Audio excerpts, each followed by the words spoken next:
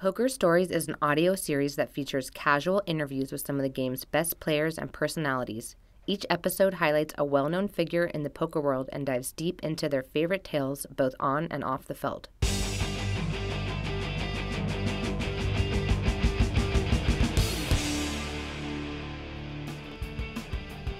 Hello and welcome to Poker Stories, a podcast brought to you by Card Player, the Poker Authority, and hosted by me, Julio Rodriguez. This is episode number 83, and it is a very special episode featuring what I consider to be the story of the 2018 World Series of Poker. Do you remember the 2018 WSOP? We're talking about a series that saw Joe Cotto win 2 bracelets and go deep in the main event. Sean Deeb won 2 bracelets as well and ran away with the Player of the Year award. Justin Bonomo won $10 million in the big one for one drop. And don't forget that 2018 is also the summer where Phil Hellmuth won his record-furthering 15th bracelet. And yet, despite all those major stories, it was the winner of the $1,500 stud event, Steve Albini, who transcended the poker world to grab mainstream attention. The $105,000 first place prize was one of the smaller payouts of the summer, but it was Albini's win that was being written up in headlines by outlets like Rolling Stone and Pitchfork, and it even inspired a mini documentary on Poker Go. Steve is, of course, not famous for being a professional poker player, although he does count on the game for a portion of his income. Instead, Steve is most well known as a musician and producer, even though he prefers the term recording engineer. Steve started his music career in 1981 with the band Big Black, before forming Shellac in 1992, a group he still tours with nearly 30 years later. When he's not making his own music, he's recording others at his own studio, Electrical Audio, in Chicago. Steve has worked on thousands of albums during his career, most notably with acts such as Nirvana, Bush, the Pixies, the Breeders, Chevelle, PJ Harvey, Joanna Newsom, Jawbreaker. The list goes on and on and on. I'm sure there are plenty of Albini fans who have found this podcast looking for some music stories. Well, I can say confidently that you won't be disappointed. But there is also plenty of poker talk as well for my loyal Poker Stories listeners. Anyway, that's enough intro. Here's my conversation with Steve Albini. I am here with the legendary Steve Albini. Steve, how you doing? Great. Yes. All things as you wipe your eyes. You're not jet lagged, are you? No, I suffered yesterday in the cash game, and Yeah, let's tell our audience why you are here in Vegas. I'm in Vegas because the Poker Go streaming service put together a relatable stakes cash game. Like, normally their cash games are, these... Everyone in that game told me that. They were like, oh, yeah, we're slumming it at 50, 100 tonight. That's a big game for It's a big game for me. 99% of the world. Yeah, it's a big game for me. It's the biggest game that I regularly play is that big. But the cash games that they've had on there in the past have been in the thousands. They add a zero on it at a minimum. Right, you're referring to, this particular edition of the show was Dolly's Game, which is a mixed game format, usually horse, and Doyle plays in it. This time Todd played in it, and then Jennifer Harmon and some of your buddies. Yeah, I think the way the genesis of it was that Brandon Shack Harris, who's a good friend of mine who I met in Chicago. But haven't seen him in a while. He now lives in Vegas. I should tell our listeners he is in the room. He's listening here to correct any lies you might tell. Right. So fair enough. Anyway, he tweeted an idea that he had about there's always people that play mixed games regularly are typically in a small player pool in a given city, or at there's a game that goes every Tuesday and the Tuesday players are always the same guys, or there's a game that goes at this one spot on Friday and every Friday it's always the same guys there. So there's always some politicking or some jostling for like getting your favorite games in the mix, or getting the number of games or the size of the game in your sweet spot, right? Exactly. So Brandon proposed a format for mixed game where you'd invite a bunch of people, and if you arrived in costume, you got to pick a couple of games in the mix. But if you didn't, you could play, but you didn't get to pick any games. Got to wear the costume. Yeah. So then Norman Chad said, this is a great idea. Let's have this masquerade mixed game at my and we'll do it as a home game at my place. And then he listed a bunch of players that he'd like to have come to his home game. And those players all basically said, this is a great idea. I'm in. Let's do it. And then Zach Ralston from Poker Go, who's one of the producers there, he saw that tweet and he said, hey, we should do a game like this on Poker Go and stream it. And Norman Chad wanted to do a game where nobody was going to get butchered because it was meant to be lighthearted and a good-natured thing. So he was saying, okay, let's do like a mid-stakes game, and we'll still have all these people that I like come and play. And being fair, like Norman Chad's image, his public image, is that he's a real grouch and a grump, and my ex-wife, blah blah blah. Yeah, but he's an extremely warm and funny guy, and he's very fun to be around. He's a great conversationalist, and he knows a lot about sports and poker in particular. And he's if you're going to pick somebody to host a game, which is a group of interesting characters, he's literally the perfect guy. So they set up a game, and the structure of the game was 1,500 horse, which is kind of an archaic format these days. Where's the Badesi, right? Yeah. But and then they, as a sort of a gimmick, the regular announcers for Poker Go, Norman Chad, Ali Najad, and David Tuckman, would rotate into the game. They were all playing on one chip stack, but they would rotate into the game after every break. And so there was a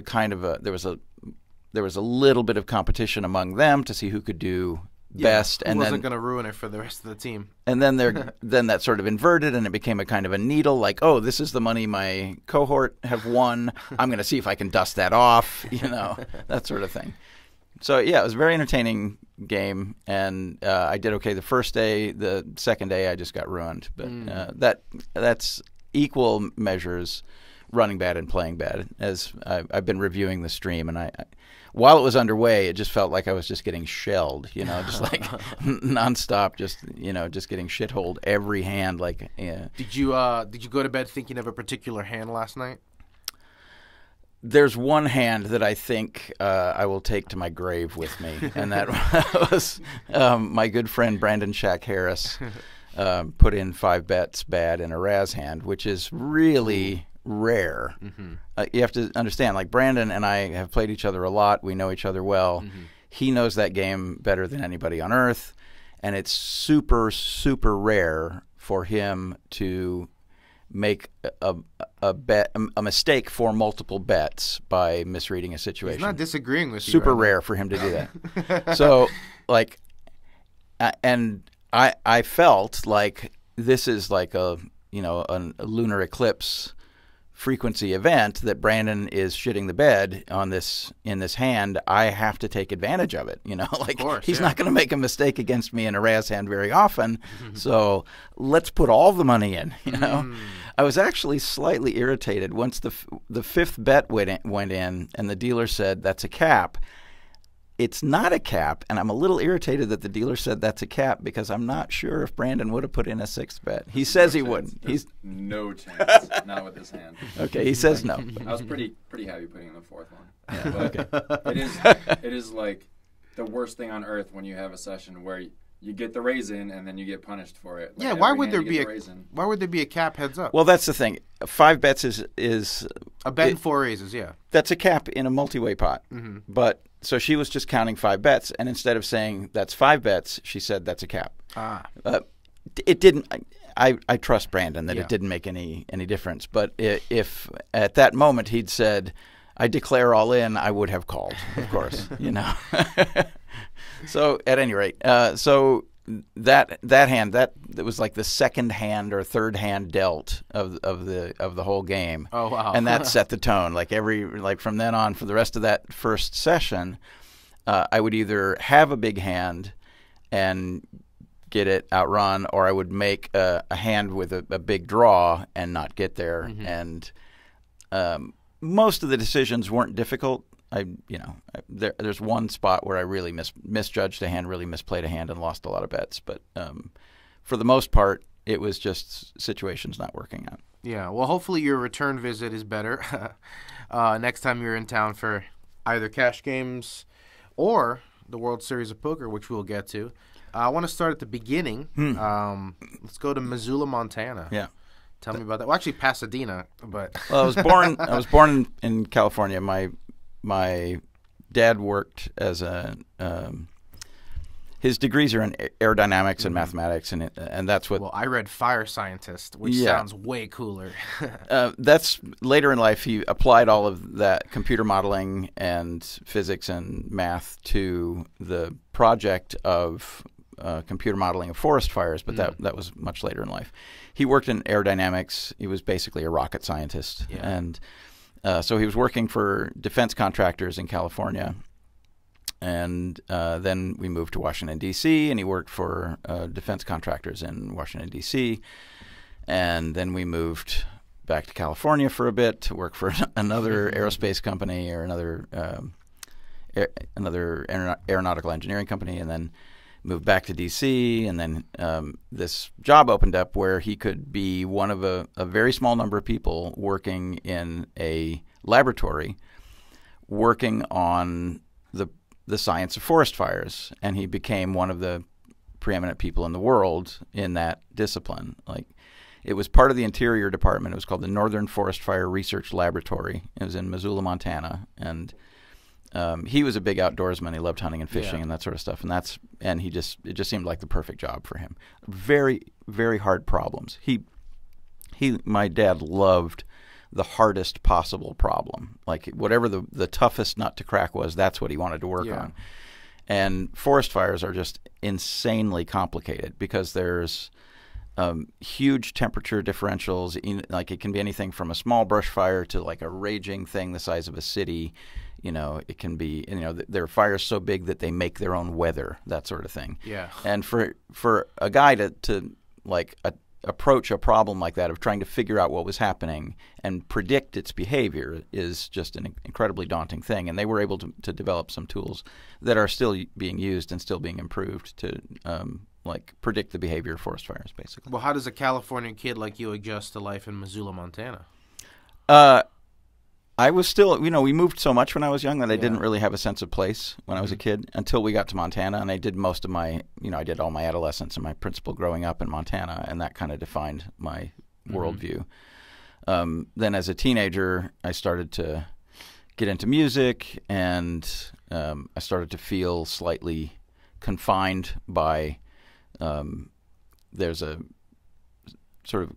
there's a small town attitude that is universal, which is where people are conservative, not just politically conservative, but they're conservative in their thinking and their behavior, and they're not risk takers, and they don't necessarily want to expand their worldview beyond the 100 people that they've known their whole lives, that kind of thing. And I started to feel kind of constrained by that, and I left to go to Chicago to go to college. I went to Northwestern University. Now, at the time, you're not thinking career in music. I know you're playing the bass at this point, right?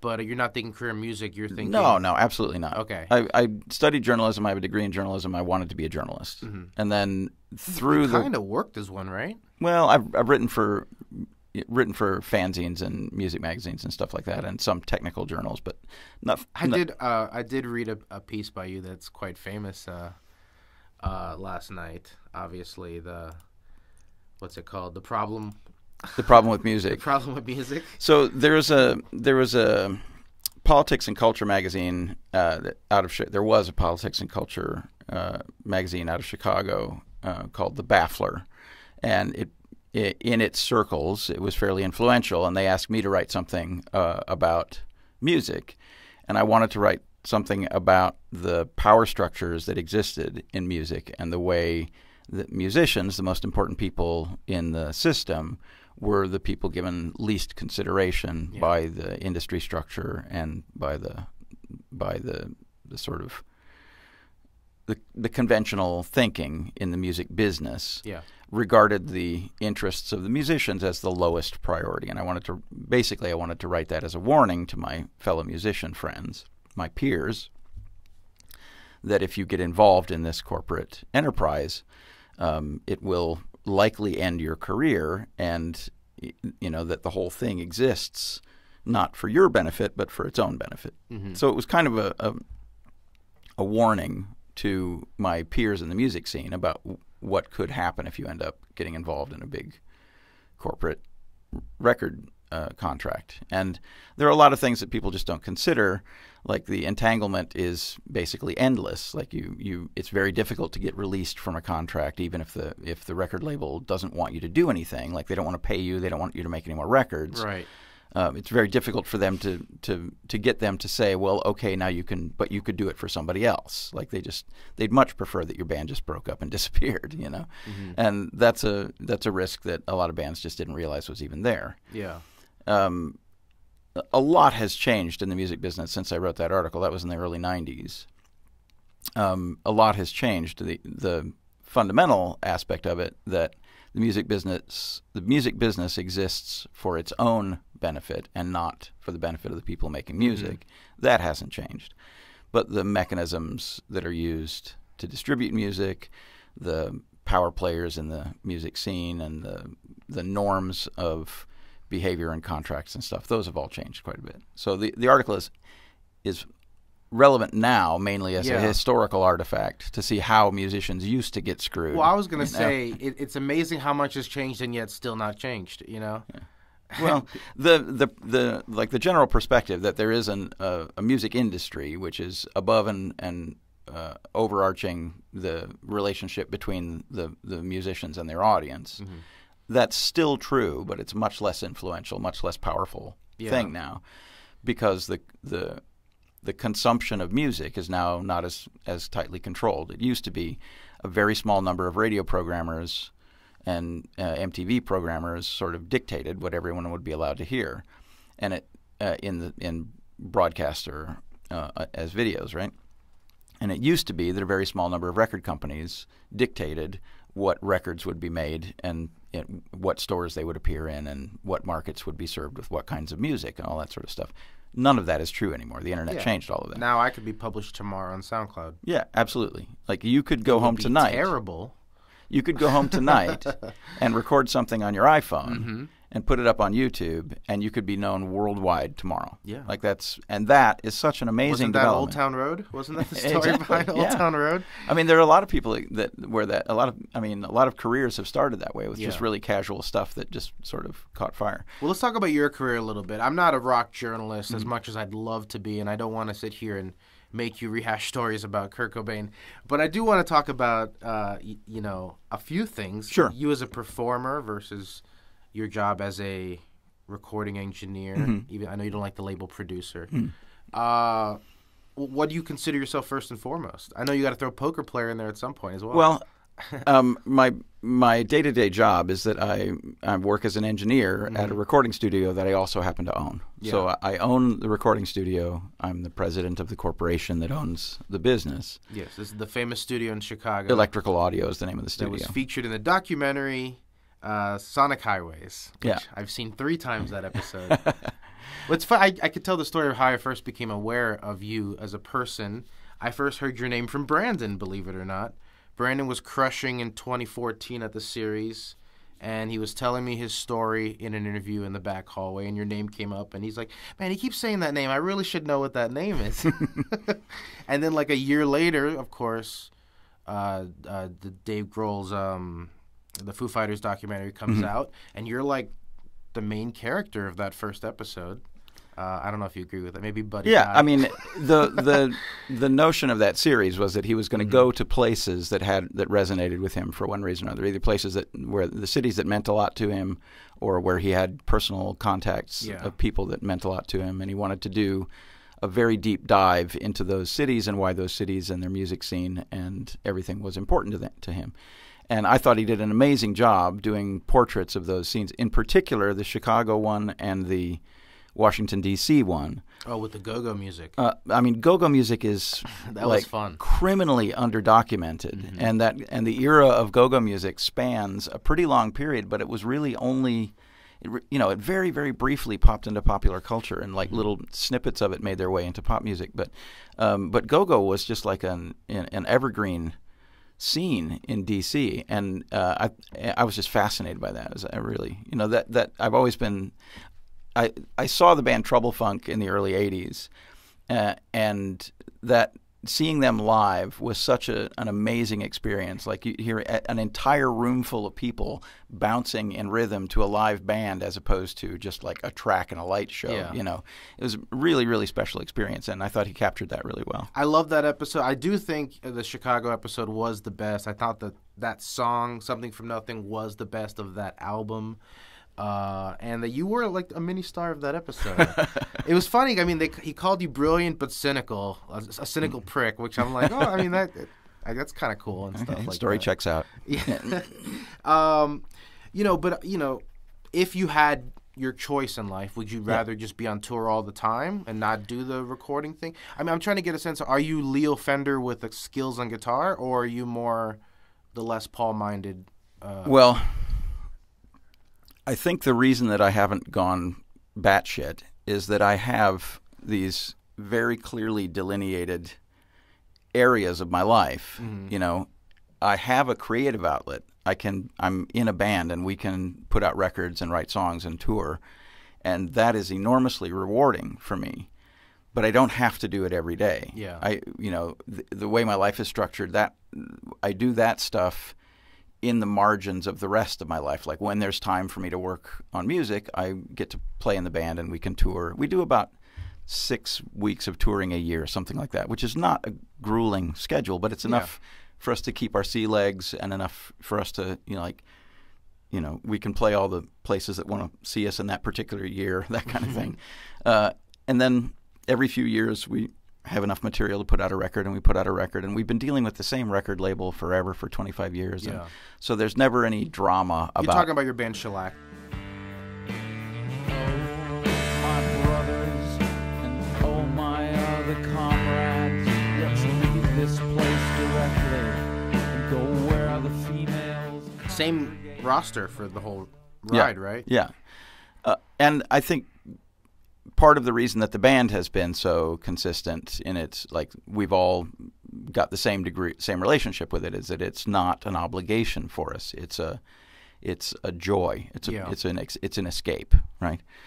And I think if I had tried to make music, performing music, my entire life, if I had tried to be a professional musician and do that all day, every day, I think it would have eventually become a job and a chore, and I would have resented it. Right. And I'm thrilled that because of the place of music in my life, I have never come to resent my band. It is a pure joy for me, right? And I'm wondering if being in the band also helps you out with your day job of recording all these other acts, because you get that creative fulfillment. You don't feel the need to push it onto other projects. Absolutely. Which is what your style is known for, right? That's a very astute observation. Like, most people who write about music exclusively assume that someone in my position who's responsible for making other people's records, that what I want to do is that I want to collaborate with people and I want to shape their vision to suit me.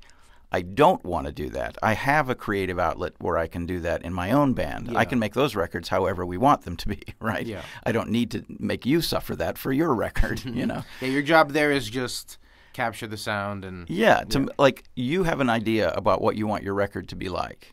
My job as an engineer, as a technician, is to make your idea a tangible reality. Like, if you have an image in your head of what your music is supposed to sound like, my job is to get that image and make it audible, even if you think it sucks. I think that's off the table. Like, I don't evaluate if I'm working with a band, I think it would be rude for me to form an opinion about whether I like them or not. I think that's just it would be like if you go to the dentist and your dentist like spent a lot of his time evaluating whether or not he thought you were attractive. You know, it's just rude. You know.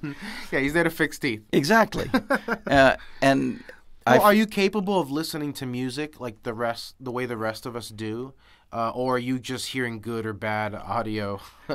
I haven't. There's an odd trait that I have, which is that when I'm working on a particular project, when I'm thinking, or like let's say I'm working on a record in the studio, I'm thinking almost exclusively in technical terms. I'm thinking almost exclusively in practical terms, like do we have enough days booked to finish this record? What's the next task we need to do? Is that tape machine misbehaving? Why can't I hear that hi-hat? Exactly. Like there are these problems that need to be solved and issues that need to be addressed and planning that needs to be done, right? So that is a very specific kind of thinking, and when I'm working on that project, I'm thinking exclusively in that way, right? Then when I move to some other venue of my life, like when my band is playing, or we're writing songs or we're recording, I'm not thinking that way at all. I'm thinking in a sort of a normal collaborative, creative mode with my bandmates, and we're discussing options and trying to solve the riddle of our music, trying to make music that's engaging to us. So you're not listening for the technical stuff anymore. And then when I go home at night, and I'm not working, and I don't have a project on my mind, and my wife puts on a Bill Withers record or something like that, then I can enjoy that, like just purely as enjoyment. And you have to listen to that at night because there ain't no sunshine. That is the best. That is the best time. I want to talk about one album only. I'm not going to bug you about In Utero. I know everyone wants it. I was obsessed with Razorblade Suitcase as a You're the guy. You're the one schooler. then. I was a huge Bush fan. I was that kid for sure. I was wondering if you have a story about that, recording that one. Well, they were a really odd band in a number of ways. They were a British band that played kind of hard rock, grungy type music during an era when all of the British bands were very foppish and fey and trendy. You know, like all the Britpop music had all of these like the Gallagher brothers and had all this like clever aspects to it, and you know, it was all like, you know, all this ironic references to country life and British, you know, archaic British norms and stuff like that. Like it was very arch and very, you know, had a very, very highly stylized music, and they were making music that was more in the tradition of the music descended from punk rock and the music descended from, you know, rock bands playing in bars, right? Yeah. Completely out of character with an English audience. English audience did not resonate with it at all. So they came to America and started touring relentlessly in America. And they, you know, for a couple of years straight, they literally played every fat spot in a road. You know, like any town that had a club, they would play that club. And then they would book it again for the next trip through. Yeah, that was for the 16 Stone album. Yeah, and you know, and every town that had a radio station, they would show up at that radio station and do an interview. And every magazine that had a writer, they would go and talk to that writer. Like they put in an incredible amount of legwork in the U.S. in the U.S. and became a sensation in the U.S. Like over time, it didn't happen instantly. It took about a year and a half before their record became a successful record, and then it became a very successful record. They had a very high profile in America. And so they had this weird sort of split. Like they could go home to England, you know, and see all the people that they would see in normal day-to-day interaction who would have no idea that they were famous rock stars, right? And all, you know, and there were a lot of articles in the British press about, like, you know, how this surprising success in America of this band Bush, that no, you know, they're unknown at home. You know, like literally that was the tagline, was that idea. They were unknown at home, but they were big in America. And the thing that was incredible about it was that all of those Britpop bands and all the British rock bands of the day that were all, you know, working the press in the UK really hard and, you know, being quite networky in the UK music scene, all of them would have happily severed an arm to make it big in America, you know? Of course. That's like the one thing that they wanted to do, and they had no shot.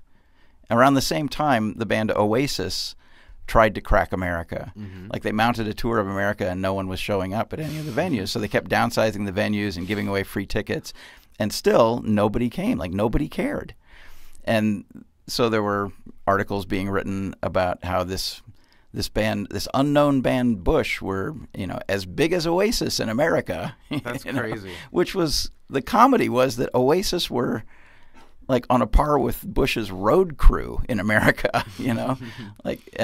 So that's the sort of the weird circumstances of that band, is that they became famous in America. They were English, but they became famous in America, and they got very little respect from the English music scene. Then there was a kind of a bad rap against them in America because their music was obviously influenced by other contemporaries of theirs, like Nirvana. And that was, I mean, while true, I think it's kind of a cheap shot, because like literally every band is influenced by the bands that they like. Yeah. Like when I started making music, like the music that I made, it sounded very much like the bands I liked, you know? You were all about the Ramones. Yeah, among others, but you know, like Naked Ray Gun. Yeah, and you could easily find parts of songs that I've written and say, oh yeah, well that's lifted from this for sure. And that's true. I think that's true of any musician, and I think it's kind of a cheap shot, but whatever. There's a podcast I listen to that's always talking about that. It's called Who Cares About the Rock and Roll Hall of Fame? And they basically mention the fact Elvis himself, I mean, took absolutely every song that made him famous from black artists before him. So what even is the genre you're working in? Well, I think what makes something remarkable is that when you hear it, there's a spark of recognition, and it resonates with you in a way that seems unique and it seems new and genuine, right? And I think that's true of anything, any music that you perceive, any music that affects you, has something about it that seems genuine, and something about it that's new and surprising and engaging, right? And even in genre music, like music where from one artist to the next, the differences are very small. If you are embedded in that genre, in that idiom, if that's your whole world of music, those little differences are going to mean an enormous amount. I mean, that's true in all kinds of like electronic and techno music. It's true in heavy metal music. It's true in punk music. Like the difference between this kind of heavy metal and that kind of heavy metal can be a shooting war as far as they're concerned. But of course, for us on the outside of it, it's like a trivial difference. It's all the same. You know? So you're getting back to the Bush. Anyway, so they were a band that had achieved an enormous amount of success, but had not been garnered a lot of respect, either by the music intelligentsia in America or by their native music scene at home. And I just got along with them as people, and I think that they were genuine about everything. Like the music that they made was genuinely the music that they wanted to make. Like, and I became friends with Gavin Rossdale, the singer, and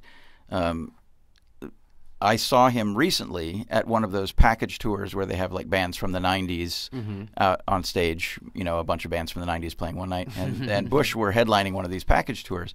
And he invited my wife and I down to the show, and he was very gracious. And the show was, for that caliber of music, head and shoulders above all of the other peers that they were playing with. They right? still had out. And they played some new material, like material from the last year or two, and it was perfectly in keeping with the music that he was making 25 years ago. Like that's just what this guy wants to do. You know, that's the kind of music he likes. That's what he wants to do. I stuck with them after Razor Blade Suitcase. I was there for the Chemicals Between Us and in Beyond. I wanted to ask you. You've toured all over the world with your band. Do you have a favorite destination or venue? For the last 15 or 16 years, we have played a couple of festivals in Barcelona and Porto, Portugal, the Primavera Sound festivals. And they have gotten really, really big, like really out of hand big, like hundreds of thousands of people. But we've been playing at that festival since it was fairly small. I just very, very much like their attitude about music. It's extremely eclectic. It's curated meaning that the stages might have, like each stage might have a sort of a cultural or aesthetic thrust, but the bands playing on each of those stages will be satisfying individually. Like they've chosen a slate of music that is going to satisfy people who are specifically into that kind of music. It's not just like a scattershot, a little bit of everything kind of festival. It's very, very much the best of the best as far as their curators are concerned. Yeah. And I just admire and respect them, and the way that they operate the festival I think is very humane. The way the way the patrons are treated, the way the musicians are treated, it's just a very well-run festival.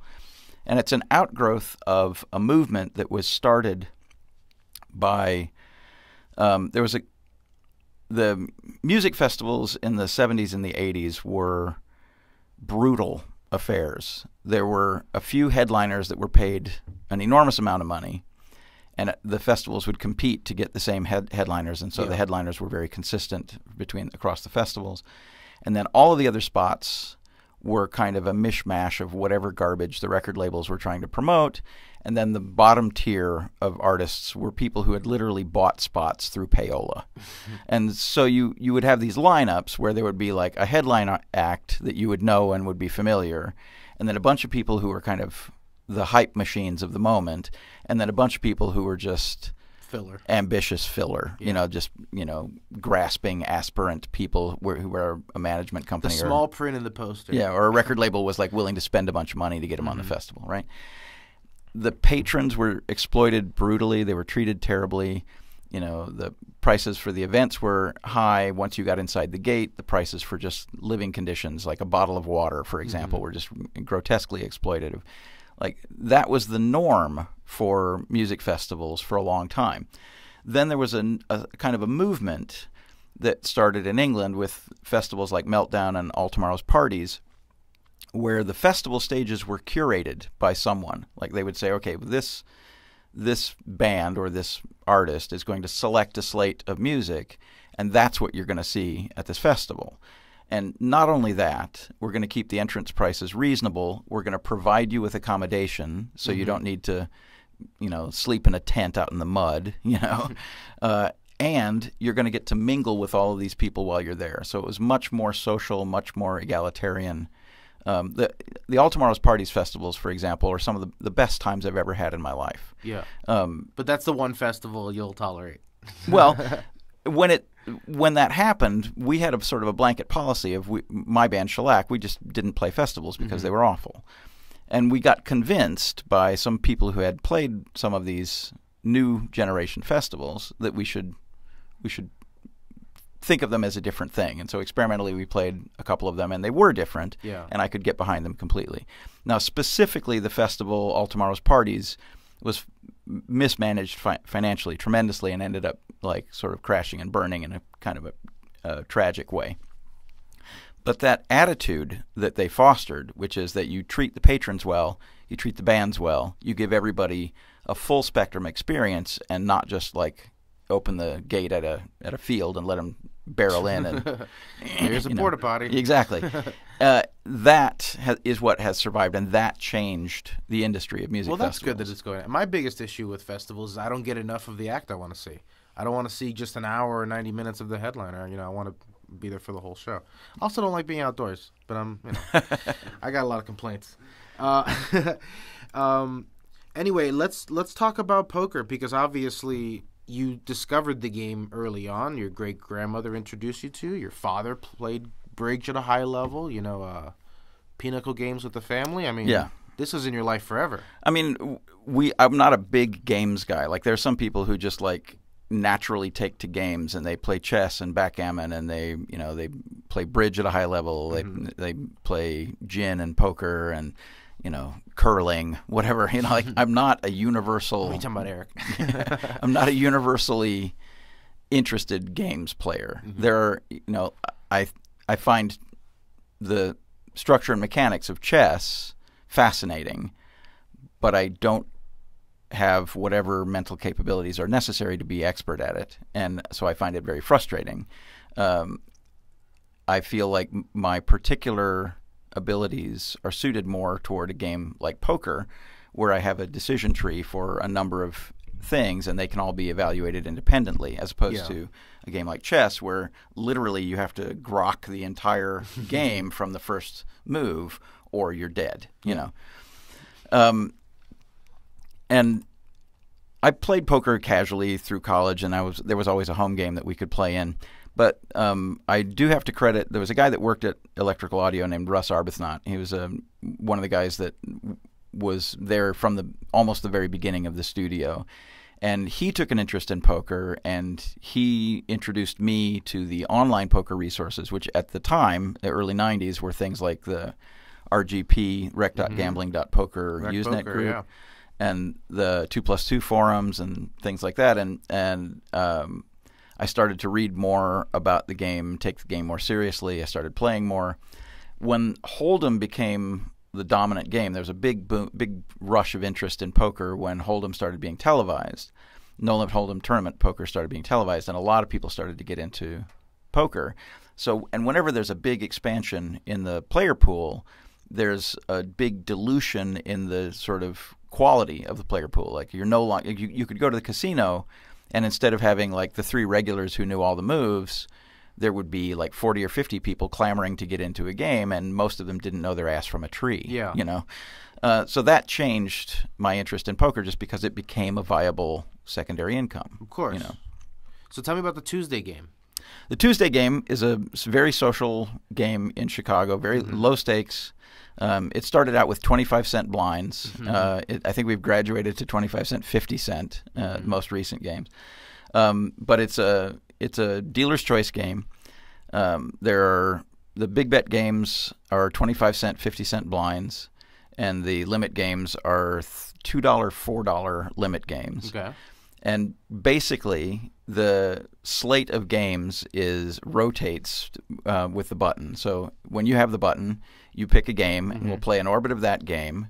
Then you get the button a second time. We play another hand of it with you on the button, and then the button moves to the next guy. Then he picks a game.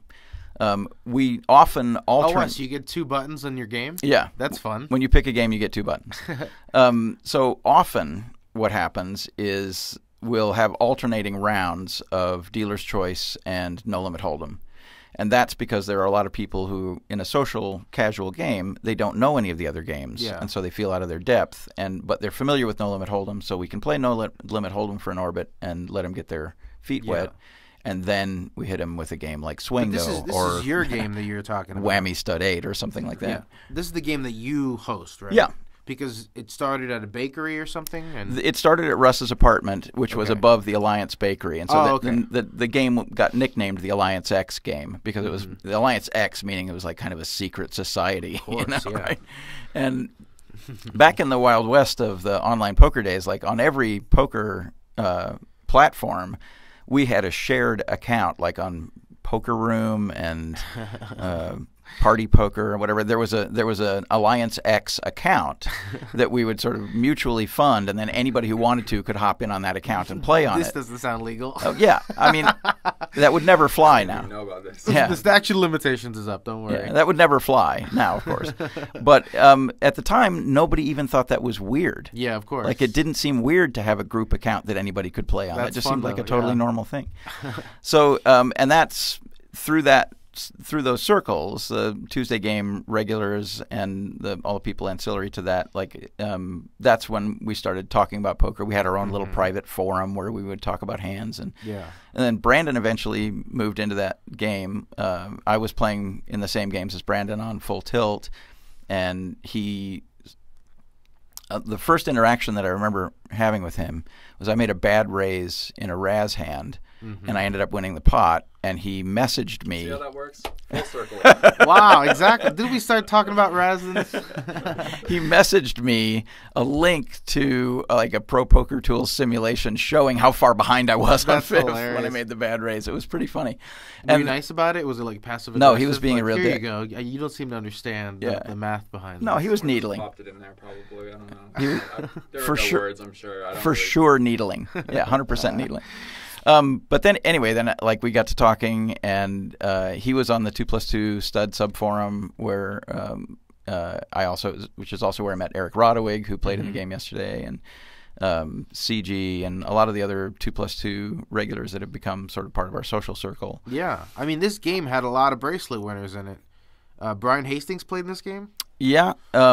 Over the years, we've had a lot of drop-ins. Brian Hastings, he wasn't a regular. He was a drop-in. Jason Gola was a drop-in. Jason Gola, Matt Grapenthien. Matt Grapenthien, he's become more of a regular. Like the last few games we've had, he's shown up. Brandon's got 2 over there. Yeah, Eric Rodawig has a championship bracelet. Matt playing there? Has he played? Matt Ashton, no. But who else? Martin Bradstreet, but he's not about high stakes. Not a bracelet winner. Highest Hey, stakes. not a bracelet winner.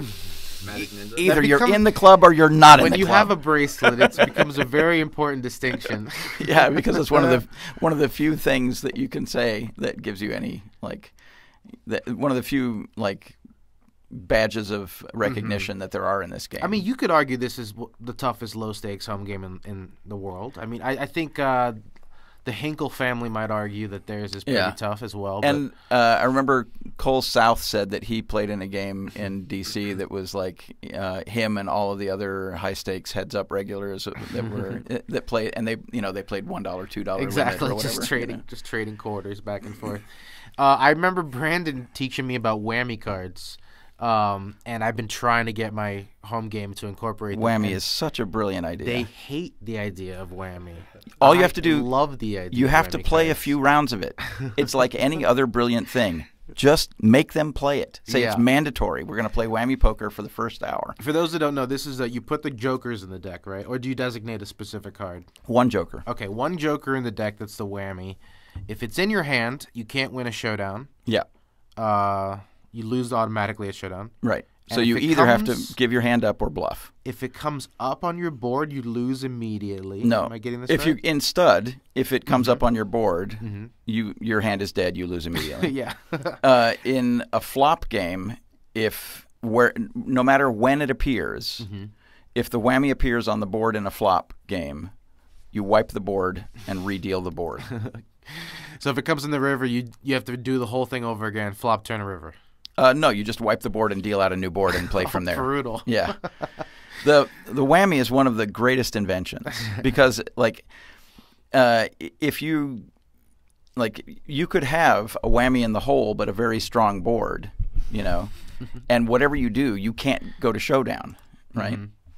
You could also have, the nuts on board, and then a whammy shows up, and the board is wiped, and suddenly you have bupkis. You have nothing.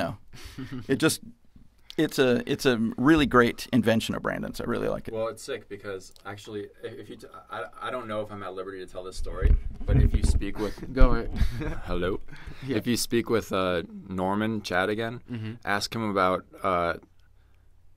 ask him the story to tell the story about the stud version of whammy poker that someone he knows played with Martin Luther King. What?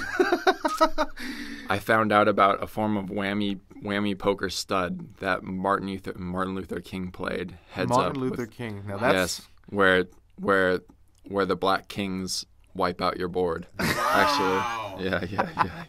I like that. I'm gonna have to get crazy. Norman. Norman did agree to come on this podcast, so it's gonna happen this year. So we will have him tell that story for sure. So that's your home game, but you obviously have aspirations of playing in a real tournament, right? You start coming out to the series, and I mean, I'm interested in poker generally, and it's one of my serious interests. And I mentioned that my life is fairly rigidly partitioned. So when I'm playing poker, I'm not thinking about music. I'm not thinking about work or home life or anything like that. And Las Vegas is, awkwardly, Las Vegas is a perfect vehicle for that because I have to fly 5 hours to get here. And all of my problems... I'm surprised to find out that you didn't like Vegas. You were surprised that I didn't like Vegas? Well, listen, I've been to Chicago, and it was miserably cold.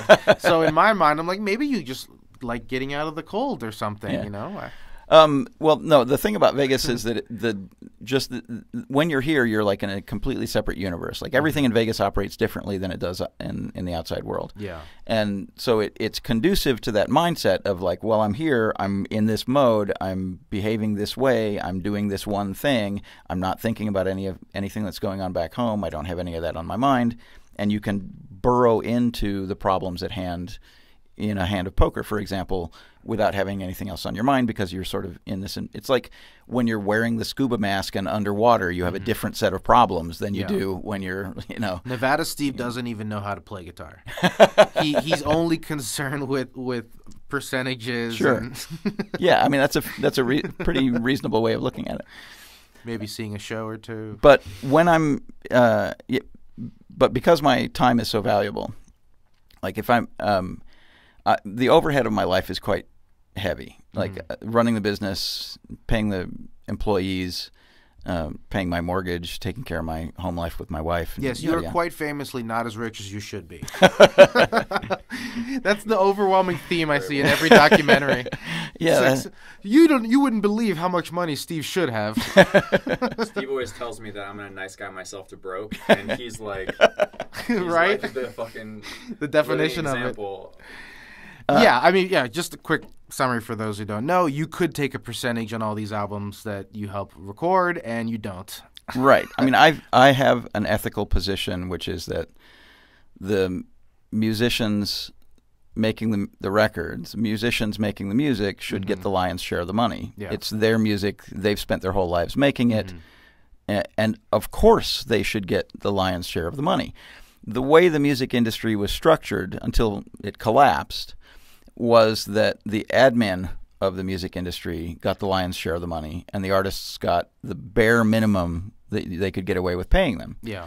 And one vehicle for that was a thing called recoupable accounting, meaning money that was spent on the band's behalf would come out of their royalties. It wouldn't come out of the operating budget of the company, the record label. It would come out of the money that would otherwise have been paid to the band. So if the band made $1 million in royalties, but making their album cost them $500,000, that $500,000 would be subtracted from their royalties. Now, their royalties might only be 10, 11% of the net proceeds of the record. Right, the band doesn't get 100% of the sales. So by the time it all filters down, like the band is getting a few percent of the revenue generated by their music. Yeah. I just find that an untenable thing. I just find that that offends me. Offends my sense of fairness.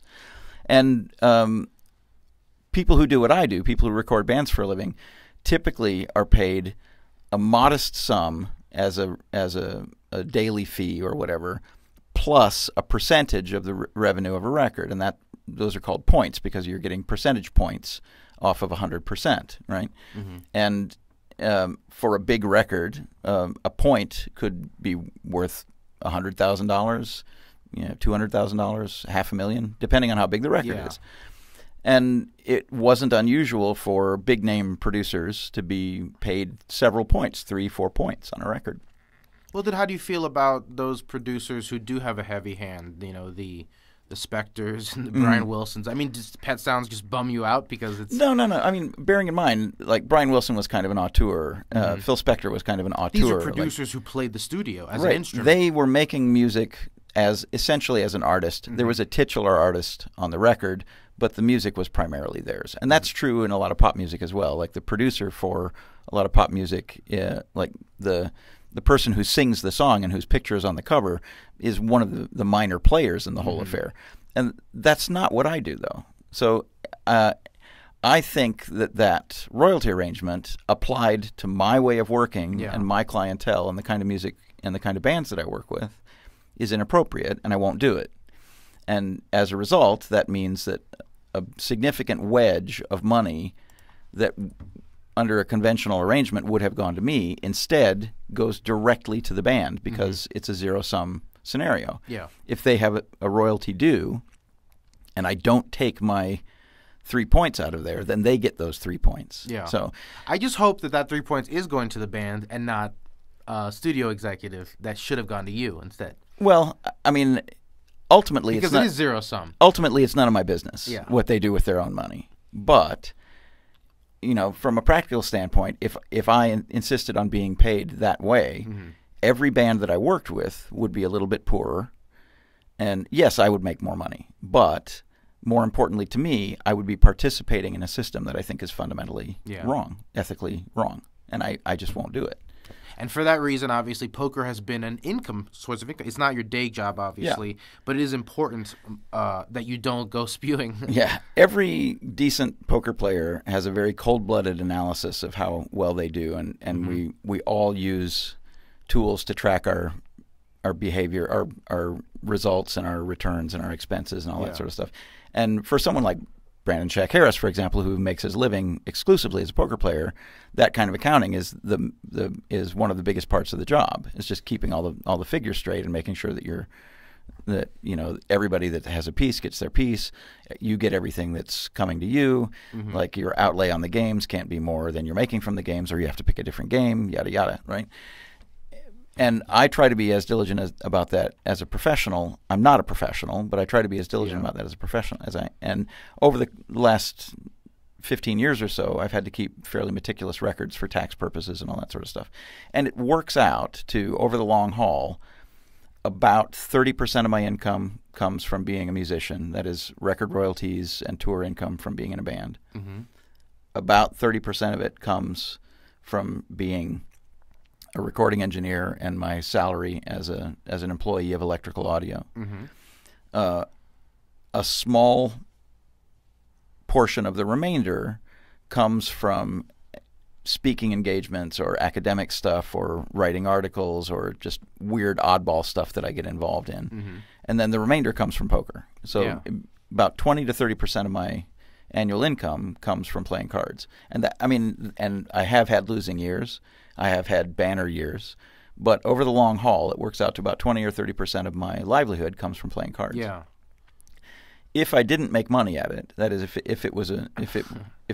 I couldn't make, if I was a losing player long term, I would have quit a long time ago. Because as much as I enjoy the game of poker, losing money at poker is one of the most miserable experiences you can have, because you're literally playing a game, right? And games are supposed to be fun, right? But then you're just it's hard to have fun losing, that's for sure.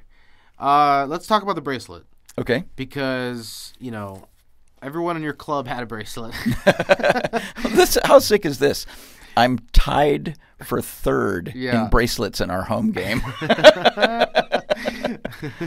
I won a bracelet in 2018. Yeah, this is the $1,500 stud event, 310 entries, and you take it down. Yeah, it was never a foregone conclusion. I ran reasonably well, and I tried not to make really gross mistakes.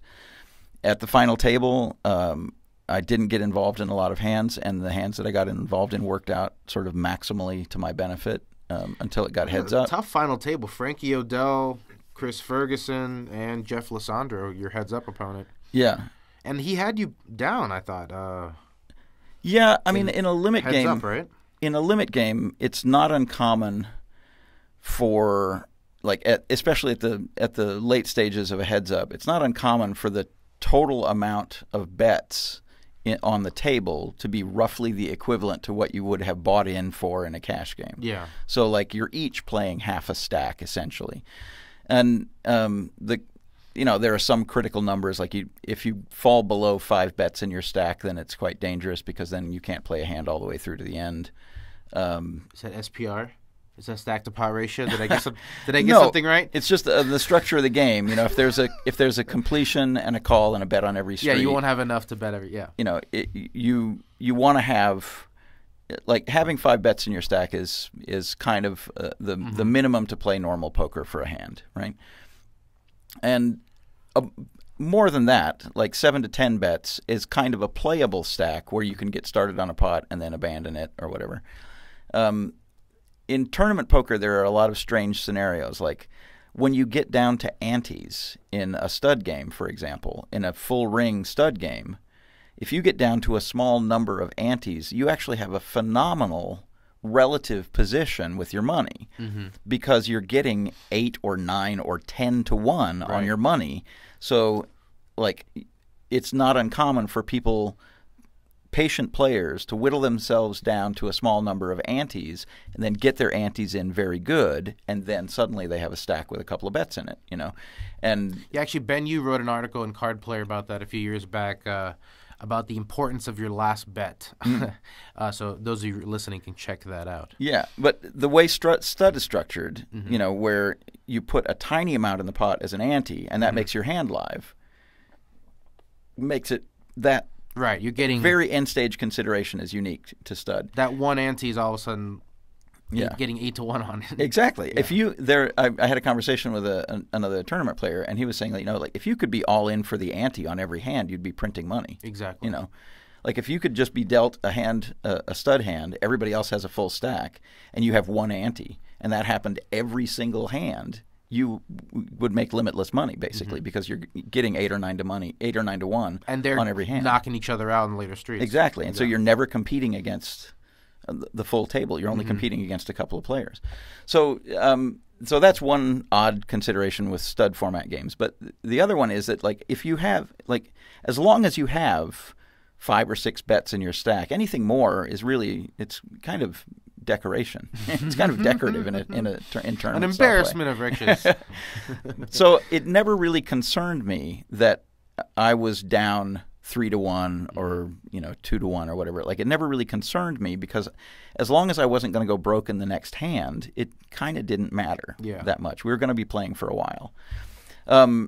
The most significant thing about the heads up in that bracelet was just before going into heads up, I had dinner with Matt Ashton, who is a fantastic poker player, general poker player. He plays mixed games almost exclusively. He plays a lot of PLO, but he's a very good mixed games player. A bracelet winner himself. He won 50K. He won the 50K Players Championship. Yeah, and but what makes him unique is that he has done a lot of mathematical work on situations in stud hands that I don't think anybody else has done. And he applies that sort of instinctively now. Like he's drilled himself into these situations. And we had a long conversation about opening and defending ranges and defending strategies heads up because I didn't have very much heads up stud experience. I had some, but not very much. And as it turns out, at Aussie Millions, Matt Ashton had played a few hundred hands of heads up mixed game with Jeff Lissandro specifically in a cash game. And he didn't give me any specific reads, but I shared with him my reads of Lissandro from playing with him all day, and he concurred. He confirmed that like those things that I thought he was doing is what he was doing. I thought that was good. That was very helpful. And then just his general heads up strategy, like the thumbnail version of his general heads up strategy, helped me a lot because there were a few axiomatic moments where like I might have like a hand that on its merits is kind of garbagey, but relative to Lissandro's completion, my garbagey hand probably was the favorite, and so I could try to take the pot away from him there. And if he continued, I would know that I wasn't a bad dog, that kind of thing. Well, you obviously worked out. You took it down, got a bracelet. You're in the club. Yeah. I ask everybody, where do you keep your bracelet? I keep it in the box downstairs in the basement where the poker table is. We have the cash box for the Tuesday game, and the bracelet is in the cash box for the Tuesday game. Oh wow, a lot of trust in your crew. Whatever. I mean, I don't know if you've seen a bracelet recently, but you couldn't hawk it for much. So it's I mean, players have tried. It's it seems to be an issue every 6 months or so. You see another bracelet go up on eBay. Yeah. We have You just said that you made the best analogy. You said I think the bracelet looks like a band of melted old apartment keys, or old apartment keys with melted lifesavers. Oh, that's funny. So you don't wear it for oh hell no, out and about. They're as a piece of jewelry. I'm not a jewelry guy, You but do have a little earring. I have an earring that I've had since I was 13, but that was like That was a very rebellious thing to do in 70s Montana. So would wearing this bracelet be. Yeah, I mean, you walk around Chicago with that. Not too many people are going to be doing that. Well, Statement piece. yeah. I don't know. I mean, when Brandon won his bracelet, and I came out, he won his bracelet like the first 2 or 3 events in that series, the first one. And I came out to Vegas when I finished my tour. I came out to Vegas for my little stint that year, and he had it with him, and he like opened the box and he pulled it out, and I was like, man, that looks really serious, And then a few years later, I win mine, and I pull it out of the box, and I'm like, man, that looks like crap. The old ones were much nicer. Yeah, like they're made by the company Jostens, who do like class rings for high schools and stuff, and best salesman awards, like things like that, like employee of the month, Oh man, where is my high school ring? I have no idea. They're made by that company, and they're sort of executed at that scale of beauty, What's your birthstone? Let's get it in there as well. We have some rapid fire questions to Go. close it out. Are you ready? Hit me. Okay. What's up with the way you hold your guitar strap? When I was a teenager and first getting into playing music, I played bass, and the cheapest bass you could buy at the music store at the time was a bass called the PVT-40. PV is famous for making very workmanlike, very durable, no-nonsense instruments and amplifiers. They're not like a prestige brand. They're like a spade and shovel. Like they're just working musicians' tools. And Squire to the Fender? Yeah, something like that. But their reputation was that their stuff was always very ballsy and durable, and you could, it's hard to break. And the joke is that every kid, his first amplifier is a PV, and he still has it, and it's 30 years later, and unfortunately it still works, because they don't sound that great. There's nothing special about them as instruments, but they're very, very durable, very reliable. Anyway, and the PVT-40 was kind of in that mode. It was built like a Soviet thing, like it was 3 inches thick and weighed about 30 pounds or whatever. So when I would wear it around my neck, conventionally, I would get a sore shoulder or a sore neck, and it sucked. So I tried to devise a way for me to wear it where I wouldn't have that weight around my neck. I had a motorcycle at the time, and there's a concept in motorcycle mechanics called sprung weight versus unsprung weight. And unsprung weight is weight that doesn't have any suspension beneath it, and it feels heaviest. So sprung weight, meaning if I could mount that guitar to me, it would be sprung by my legs, and I wouldn't notice the weight as much, as opposed to having it around my neck where I would feel all that weight bearing down on my neck. Yeah. So I figured out a way to wrap my guitar strap around my waist and wear my guitar like a belt, and then it took all the weight off of my neck, and it was just instantly more comfortable. And I just stuck to it as a habit. I can't take credit for inventing it because it seems like such an obvious solution. Somebody else must have done it. But I have, just genetically, I have extremely long arms. And so it is maybe more comfortable for me to wear a guitar that way than other people because I have ape-like limbs. Well, I was watching Big Black's Seattle show from 1987 last night. Live here my whole life. And I noticed that it's not the greatest video quality. And at first I thought, did he somehow fasten his guitar to a fanny pack? Because I don't know, it's the 80s. Maybe that was a thing back then. But no, yeah. I mean, there are other people who have made like sort of specialized harnesses for guitars for the same reason, to take the weight off your neck. But I just use a conventional guitar strap, a very long conventional guitar strap wrapped around my waist. That's all. What's the most bizarre thing you saw a band do in the studio, or worst band drama, or something like that? There have been a few like bands that broke up on the spot after completing their record. Like they get the last cymbal fades out and the guy says, "Fuck it, I'm out." And then, what? Then Don't you want to stick around and see how it does? So that's happened a few times. There was a singer who was at the studio. We had dormitory rooms at the studio where the bands could stay, and there was a singer who was staying there with her boyfriend, and she was being sort of aggressively flirtatious with the staff, and gradually we got the idea that she was looking for somebody to join them in the bedroom on the staff.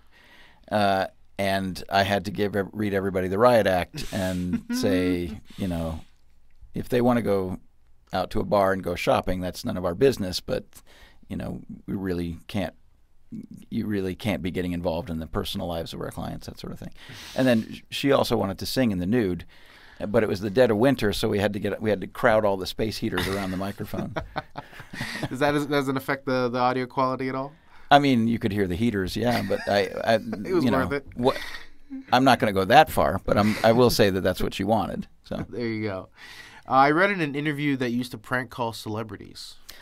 Not just celebrities, but like friends, but celebrities were by far the most fun. When I was in the studio with Nirvana, they had their management company said, "Hey, Gene Simmons is working on a Kiss tribute album, and he wants you to do it."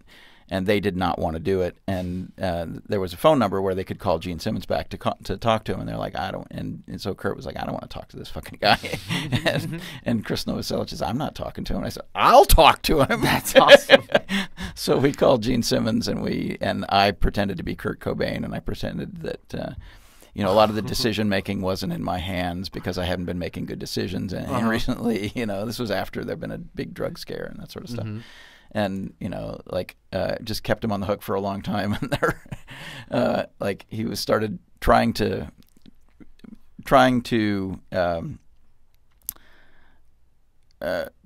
commune with the band. He started rattling off the names of bands that he thought would impress them, that were either going to participate in the tribute album, or bands that were that they would be familiar with, and one of the bands was the Melvins, who was a band from their town that they had grown up with and they were friends with. And then there was another band from the Northwest, a very influential punk band from Portland called the Wipers, who I knew were a particular favorite of Nirvana. And so I mentioned the Wipers and said, I asked Gene Simmons if he was familiar with the Wipers, and he said, I don't know the Wipers. I know the Melvins. I don't know the Wipers. Did you ever let on who it was? Or? No, but for months after that, like Bob Weston was the assistant engineer on that session, and he's in the band Shellac with me.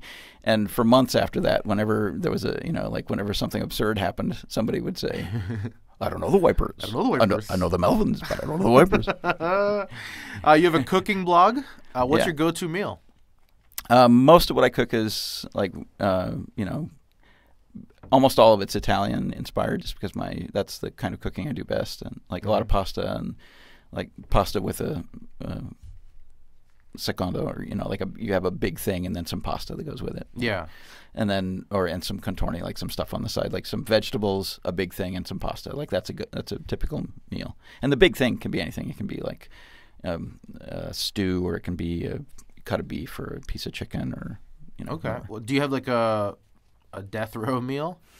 My mom made these cappelletti, which are they're a little dumpling, little thumb-sized dumpling, and she would make those, and you get a bowl of broth with a bunch of these little tiny dumplings floating in, cappelletti and brodo, and that I lived for that. When she would agree, I mean, it's a lot of work because it takes a long time to make these little tiny, each piece by hand. Yeah, you have to cut the pasta into little squares and then put a little tiny dab of meat in there, and then fold it up and then squeeze it and boil them.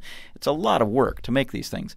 And so when she would commit to doing that, I was just over the moon. And if I don't know what they're going to get me for, but when I'm in prison and they're about to kill me, that's why I hope it happens. Chef knows the recipes. Oh, prison chef! My mom is coming. Steve makes me these care packages of bacon that he cuts and cures himself, which is it's the best bacon I've ever had. When we were renovating our house. So fucking good. When we were renovating our house, I asked the Masons if they could build a fireplace in the kitchen, because I'd always fantasized about being able to cook over an open fire in my own kitchen, to be the range and the oven and then a fireplace. I always thought that would be great. And they're like, And the guy's like, I can put a fireplace anywhere. It's like, okay. So like, all right here, right next to the kitchen counter, right next to the window, can you put a fireplace right? And he's like, I can put a fireplace anywhere. So, okay, so they put a fireplace in the wall. So now I have a fireplace with an open fireplace in my kitchen, so I can cook over wood whenever I want. Pizzas and stuff, right? It's not an oven. It's it's like a grill. Okay. So it's like a fireplace hearth. So it has a grill in it, and I can grill steaks over it. And then above the fireplace, there's a smoker box. So what I do is I cure bacon using a cure that I worked up using a lot of herbs from our garden. And then I collect all the herb stems at the end of the season. And then I smoke the bacon over wood with the herb stems from the garden. So it'll be like all the oregano and rosemary and mint and chives and like everything that's at the end of the season. We cut everything out of the garden, down in the garden, and then just take all that in and use that to smoke the meat with. And bacon smoked over herb smoke is really, really great. That sounds good. And so good. So and Brandon's on the caveman diet. He's doing the keto thing, so he can eat bacon. So. Nothing but meats and cutting out all the carbs. Over it. Yeah. Okay. You have a dream 6-max table made up of famous musicians, living or dead, and you take up one spot. Wow. I don't like commingling poker and music because there are some musicians that I know that play poker, and the ones that I would want to play with are not necessarily the ones that I would want to hang out with. If you get my drift. All right, you're starting a band and you need 3 poker players to fill it out with you. Oh, that's easy. Yeah, it's dead easy. Brandon Shack Harris is a phenomenal musician. He can play several instruments at an expert level, right? For those who haven't checked it out, go listen to Brandon Shack Harris's Poker Stories podcast episode. It's a delight. We had fun. You crush it. Thank you. You crush it. Then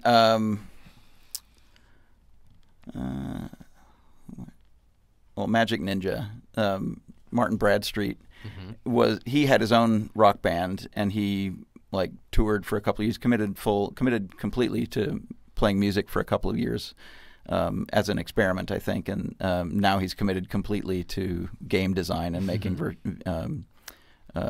VR games. But he's a phenomenal poker player, but he's also a phenomenal musician, and I think with those two guys in the band. Like the third, we just need to find some guy that can hold drumsticks, and we're done. Yeah. I think he's just being generous because we're friends. Like, I think if he had to be in a band with us, he just want to blow his brains out because we're space cadets. I just want to hear the poker-related name of the band. That wouldn't exist. Sorry. Yeah, there's call yourself Trips or a Set. Take a bath, would you? There's a guy that plays in our home game whose entire personality is wordplay and puns. His name is Ben hilarious. Bass. He was a contestant on Jeopardy and stuff. He's one of those guys that's an avid games player, avid trivia player, that sort of thing. He was a regular in our home game for a long time. I'm sure he would have an answer for what would be the best pun name for a rock band composed of poker players. I'm sorry, I have no such answer for him. Best swap or piece you've ever had of anybody? I think that's got to be the Sweet 2 on Brandon Shack Harris. He had $1 million summer, and I had a Sweet 2 of his whole summer. High five. And equally, my best piece was Steve's bracelet. There you go. Works out in the end. Yeah. We have a mutual friend, Eric Rodawig, who's he's a depending on the order of these podcasts, maybe you've already heard it. My nickname for him is Little Pieces because he has little pieces of everybody. Like if he knows you and if he thinks that you have value, he'll get in there. He'll try to give me something. Don't shut me out. Spreading out his action. So there was a while there, very brief period, where I was his second best horse. There you go. Weirdest place you've ever played poker for money? I know you try to find little spots when you're on tour. Yeah. Well, at those music festivals that my band plays, when All Tomorrow's Parties was a going concern and they were residential festivals, that is the audience would stay either at the hotel or at the resort or where the festival was going to be, we would always have a just around the clock poker game in one of the rooms. That was always tremendous fun. I always enjoyed that because you'd get people to drop in. People would drop in who were music fans who were there for fun, and they would be introduced to poker. Or occasionally people would be like, "Oh man, I'm super stoked. There's a poker game here," and you actually would run into some pretty good players and that sort of that. So that was really fun, really social environment for playing poker. I played poker in Krakow, Poland, at a place called Hold'em Club, and betting in zlotys was a lot of fun because they're called zlotys. Zlotys. I like that. Did you win? I don't remember. I could look it up, but I'm not going to. At least it was memorable for another reason. Yeah. Who's the best player we've never heard of? Used to be Jason Gola. I think that still applies. Yeah, Brandon and I play with Jason regularly in Chicago, and he gives off a very casual, loose impression because he plays a lot of hands. But his decisions are very good, and he gets maximum value for his hands. He's not afraid to bet his hands for value, quite thin. He has a very, very good individualized read on who will pay him off in certain spots. And, I think he's, as far as like general mixed game players are concerned, if he committed to it, I think he could make a very good living. But he's a family guy and he has a straight job, and he just plays regularly in the Chicago area. I think he's a phenomenal player. Well, he is a bracelet winner as well. Yeah. So.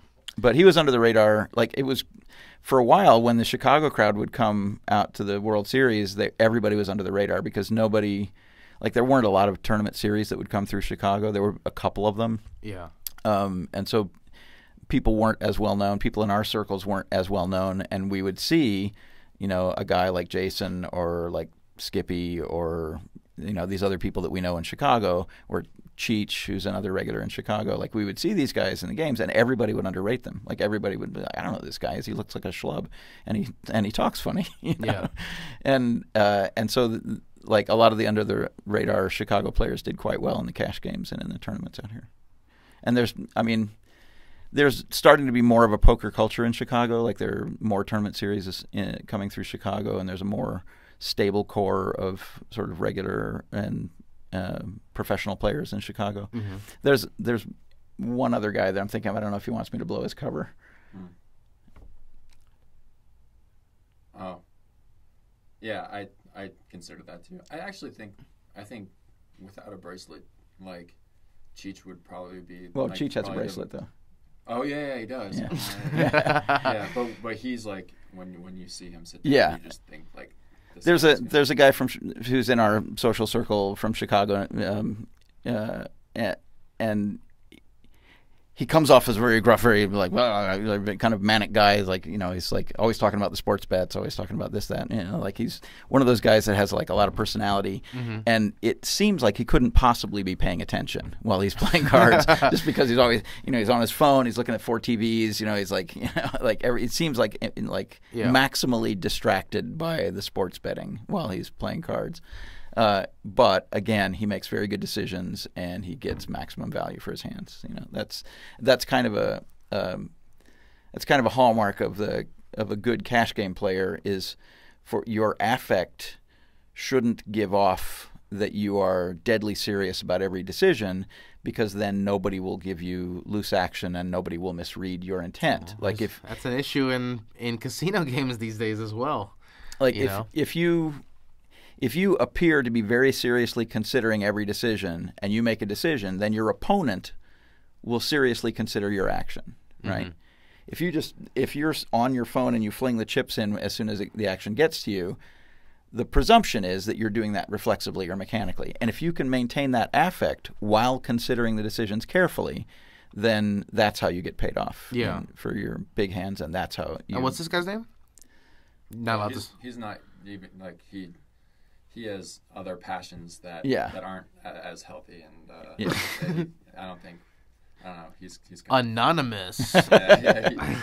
he's taking a break from poker for a bit, which is unfortunate because if he just stuck to poker, like I mean, he's played with all the big names, and I sweated him for a freeze out. I had like a small piece of a freeze out. He played against Jungle in LA. Jungle was looking for action, any game, whatever, and our friend got Jungle to play him in his best game, laying him a price, and they played a freeze out into the wee hours of the morning, and then Jungle got upset and threw soda all over all of us. And we had to talk to all over me and my fiance, and we had to convince the floor person that it was an accident. He was so upset he had to go make a music video after to calm down. Jungle's the best. Jungle's the best. What is a talent you don't have that you wish you did?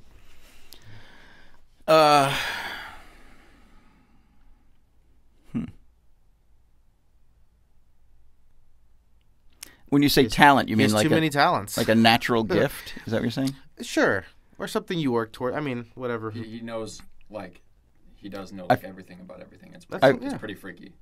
Yeah. There's no hole in your Rolodex of skills. The thing is that if I'm interested in something, I'll pursue it and I'll burrow into it, and if I'm bad at it, eventually I stop doing it. You know. Yeah.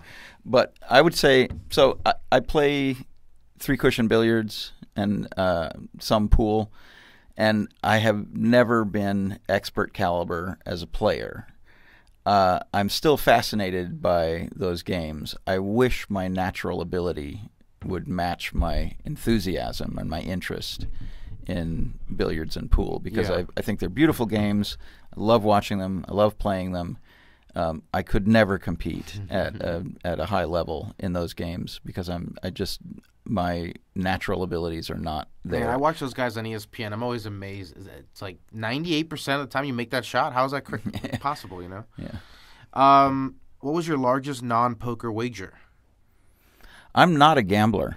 So no prop bets. I mean, at a poker table, I'll to keep the mood light, like I'll play red or black or whatever. Yeah. But I've slept as many as I've kept, so I'm not a general gambler. Most poker players are gamblers. Like they like gambling as a mental activity, like trying to evaluate situations and count odds, like little pieces, for example. I mean, he would bet on the sun coming up, like, you know, like like every political contest that has a line, he wants money on one side or the other of that line. Well, like, he was telling me on the podcast that Nate Silver cost him some money in the last election. Yeah. So like that's a gambling mentality. Like he just sort of sees the world through the lens of a gambler.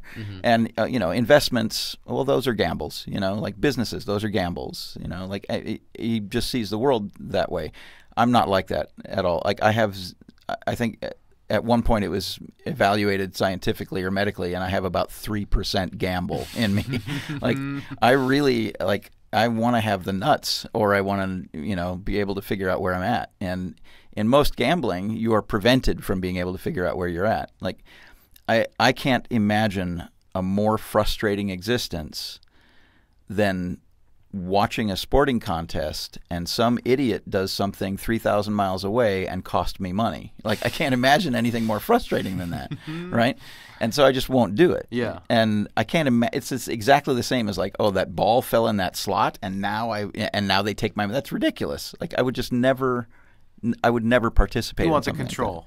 Like I want for better or worse. I want at least the illusion that if I'm not in control, I have some influence on the outcome. I think that's the difference between me and a general gambler. Yeah. Like a general gambler tries to find a proposition that he thinks he has an edge in.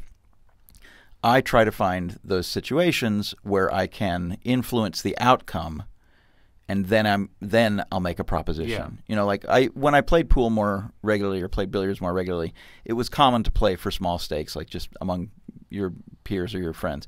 You would, a number of points for a number of dollars, whatever. And then sometimes, you'd get spotted something, and at the highest levels, like where you have expert players matching up against each other, it's very important the making the game is the most critical part of it. Like, Right. do you It's like handicapping surrender a golf match? Yeah. Exactly. It's exactly precisely the same. That's the most important part of the game because the execution at that level is going to be flawless. Like Shane Van Boening is not going to miss a ball. So that's the whole game at that level. At the down in the dirt here, where it's just me and the other rail bangers. Like it's there's a lot more random chance if one of us happens to make a point. So, do you have a celebrity doppelganger, or anybody people said you look like growing up? Before I got older and fatter, people would call me, like this one particular drunk woman called me Harry Potter a few times because I had circular glasses at the time. Yes. I don't have the circular glasses anymore, but I don't think. That's the only one I've heard. Yeah. I've heard Harry Potter? Yeah, I heard at the poker table a couple times. It's weird for you to get a child when when I'm you're an old. adult. Yeah. and at this point I'm exceptionally old. Like there's nobody as old as me. Well, we've had older. Well, actually, Norman Chad, he confessed that he was older than me last night. I don't know if he's ever spilled the beans about his age, but he said, "I'm 3 years older than you." So that means he's 61. Yeah, it must be on Google somewhere. Yeah. What can you tell me about Gwen Stefani's wedding? It was lavish. Really? Yeah. I was at the wedding of Gavin Rossdale and Gwen Stefani, and they had tablecloths with their monogram on it. They had a tennis court with their monogram painted in the middle of it. They had GG or yeah. It was the two G's, Gwen and Gavin, two G's hooked together. There were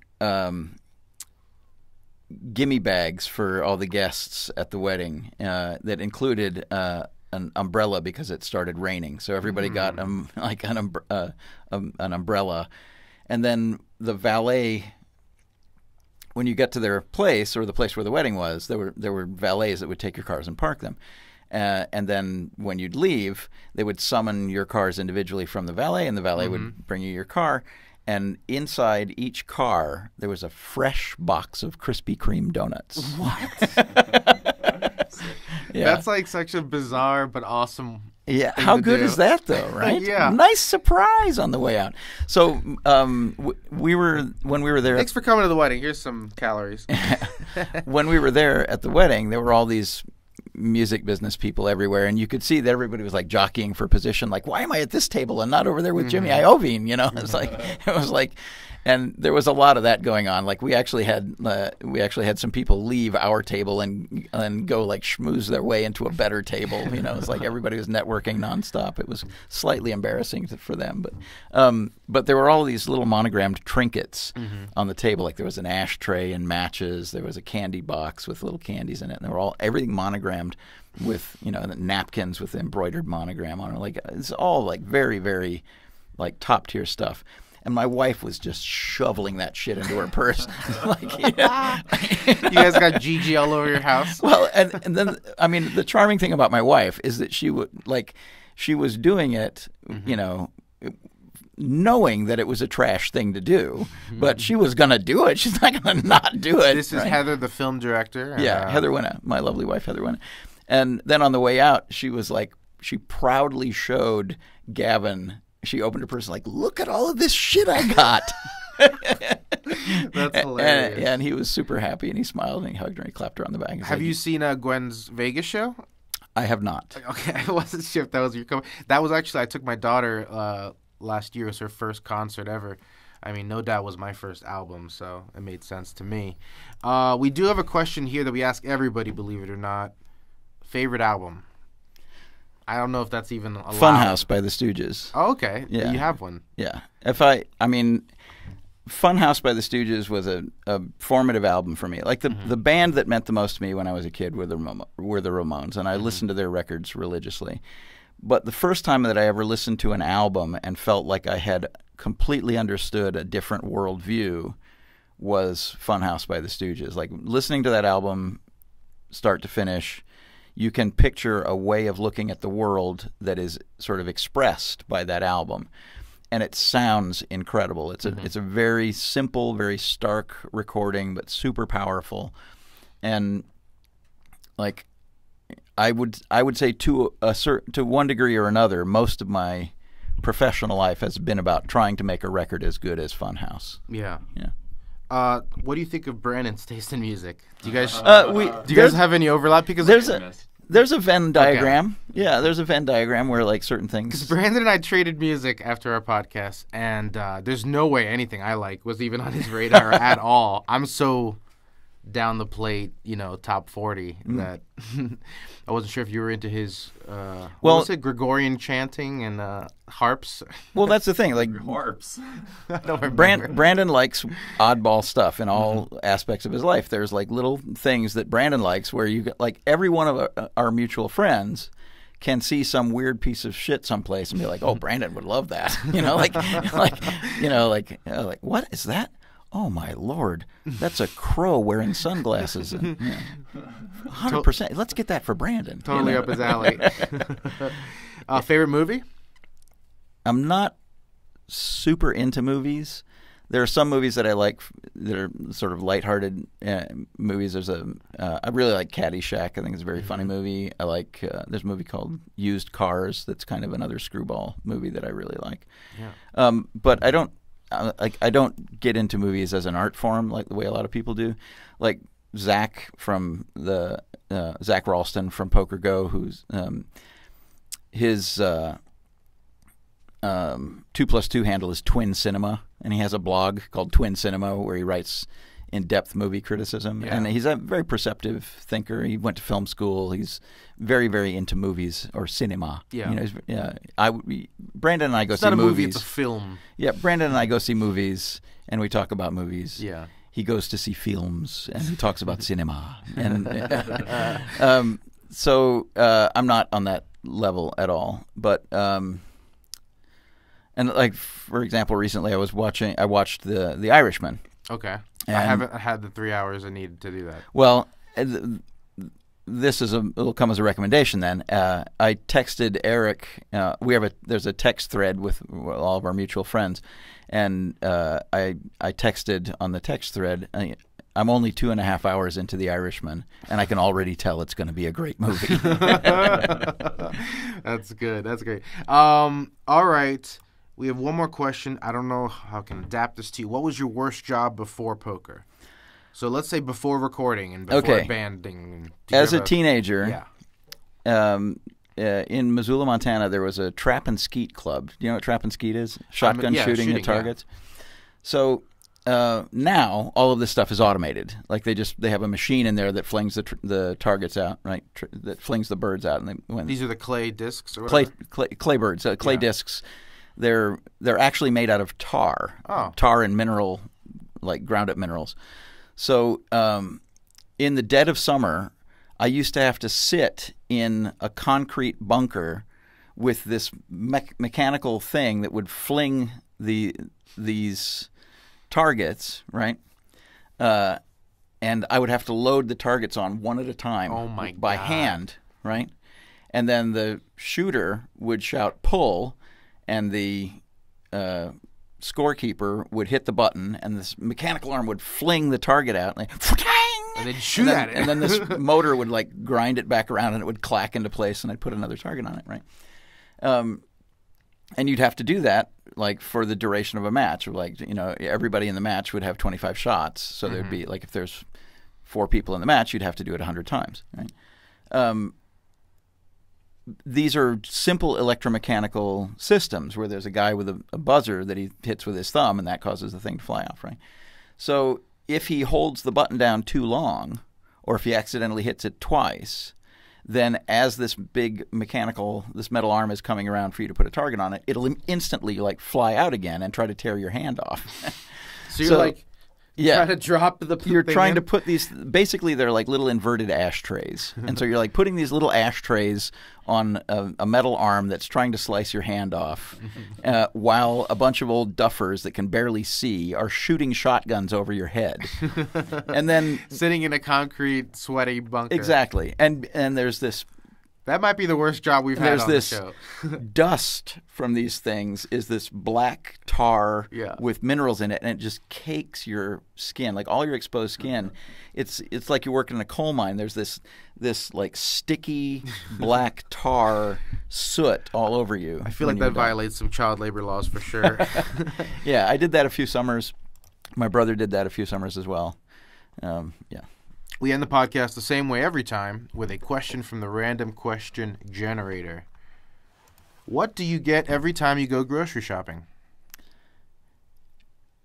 Every time. I mean, besides the milk and the eggs, and what needs to be in the Albini fridge?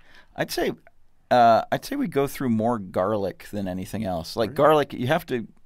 Once the head of garlic, Italian cooking, yeah, right? once the head of garlic is open, it can dry out and go bad. So you don't want to buy like 40 heads of garlic, you know.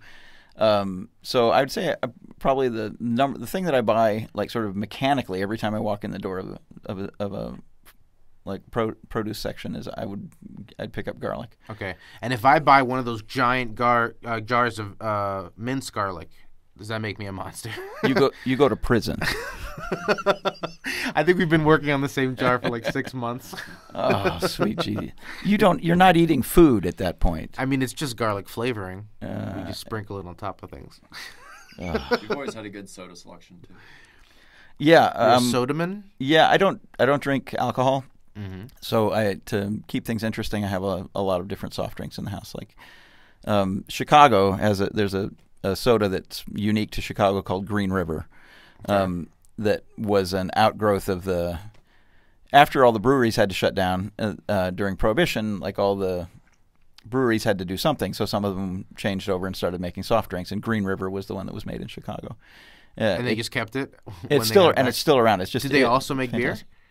I mean, I don't know who's making Green River now. I'm sure it's no longer owned by Anheuser-Busch or something. But Green River is fantastic. There were some soda fountains in Chicago that would make floats and phosphates and stuff using Green River rather than root beer or Coke. And a Green River float is pretty hideous. It's like this weird emerald green with like lime green foam from the ice cream, and it's pretty grotesque. And he's got a custom ice maker that shoots out the Sonic ice. What's Sonic ice? You know the Sonic ice?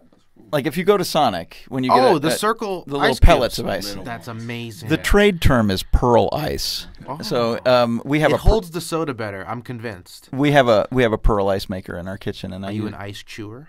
I'm not, although that's a nice aspect of pearl ice is that you can chew it. What I like about it is that it has a lot of surface area, so when you pour a drink over pearl ice, it cools it down instantly. It's like instantly ice cold. Yeah. Well, there you have it, garlic and ice with Steve Albini. Thank you so much for coming on the podcast, Steve. Oh, no problem. Thanks for having me. That's it. That's the show. Thank you so much to Steve for spending a couple hours of his limited time in Vegas with me to record the podcast. I'd also like to give a special shout out to Brandon Shack Harris, who was not only great at helping me wrangle Steve for the interview, but also chaperoned him to the recording. Again, if you haven't listened to Brandon's episode of the podcast, I recommend you go and check it out. For more Steve Albini, go record an album with him at his Electrical Audio studio in Chicago, or you can go see his band Shellac on their next tour, or maybe you'll just see him at the tables next summer at the WSOP. For more from us, be sure to follow at Card Player Media, as well as at Poker_Stories on Twitter. If this was your first listen to Poker Stories and you like what you heard, then please subscribe for a brand new Poker Stories episode every 2 weeks. If you leave us a 5-star rating and write up a nice review, let us know about it with an email to pokerstories@cardplayer.com, and we'll say thank you with a free digital subscription to Card Player Magazine. Thanks for listening.